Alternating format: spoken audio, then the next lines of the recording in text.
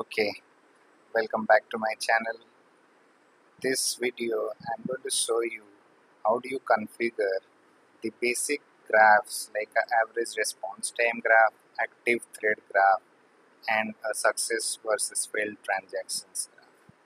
So if you want to configure all these graphs, you can go to the JMeter official plugin website and download these all plugins. Post downloading, make sure you place those files into the library files inside the JMeter directory and then inside the external library files also.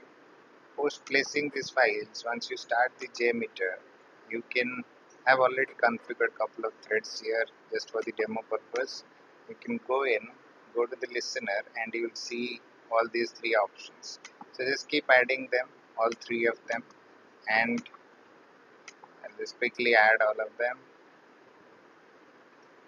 Post adding these graphs, what you can do is you can plan your test. This is the most important part of it, to plan your test so that you can see the ramp up and response against the ramp up. Very important for checking the response time when the ramp up happens. So what I've done is I've configured accordingly two threads run it for 300 seconds. Second thread start it at 6 seconds delay so that we can see the ramp up and we can see how the response time behaves. Now I'll quickly replay the whole setup, and if you see, it all started with one thread and slowly it has gone to two threads. Now it will ramp up to, okay, here you see the third thread coming up, fourth thread.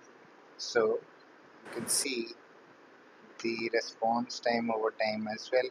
So just correlate all these graphs, and then you will get to know about the response time behavior when the TPS, you're trying to have a higher TPS and you are increasing the number of threads as well. Thanks for watching.